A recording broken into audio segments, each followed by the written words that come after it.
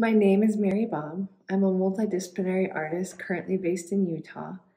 My work is very multidisciplinary. I make installation, video, sculpture, photo, and most recently I've been making animations.